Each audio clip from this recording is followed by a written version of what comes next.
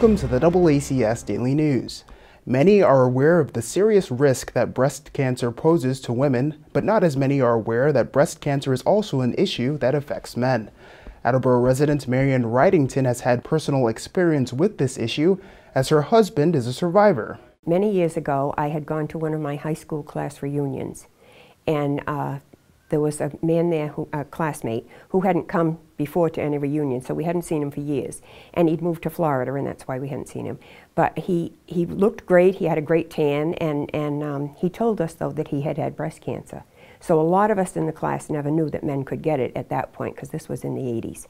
And so several months later, we got a letter from his wife, and she was thanking us for the great job we had done with the reunion, because they'd had such a great time, but he had passed away. So that made a big impact on me. So the next thing that happened was in 1999, my husband, we were vacationing down the Cape, and so a lot of times we had bathing suits on, so I noticed that one of his nipples was turning in. And I said, hey, what's going on there? And he hadn't noticed. And so I remembered my classmate, and I said, well, we've got to get this checked. So he said, well, my physical's next month, I'll just see then. So, you know, typical guy. And so next month came, and he went to the physical, and I came home, and I said, oh, so what did the doctor say about your nipple? And he said, oh, he didn't even notice it, and I forgot to ask. So the next month came, and I went for my physical. And I mentioned it to the doctor, and the doctor said, oh, it's probably nothing. He said, in 30 years of practice, I've never had a male breast cancer patient. So I thought, well, okay, but he said, but we've got to check it. So I went home and told him, and we called, and they set up an appointment, and the appointment was, it said that he'd have to have a mammogram. And so he went for the mammogram, and then he had to have a needle biopsy. And it was breast cancer, so they scheduled the surgery. And he had a left mastectomy, and then they took out some lymph nodes also from his armpit to see if it had spread, and it had not. So that was a good thing. So we went along great. And then 15 years after that, he felt a lump in his armpit. And so back to the doctors we go, and they scheduled surgery again, and they removed the lymph nodes from his left armpit, and they were cancerous too. So and it was breast cancer. They call it breast cancer because they can tell it's breast cancer cells. They call it breast cancer in the armpit. So he had radiation after that, and then everything seemed to be going along fine.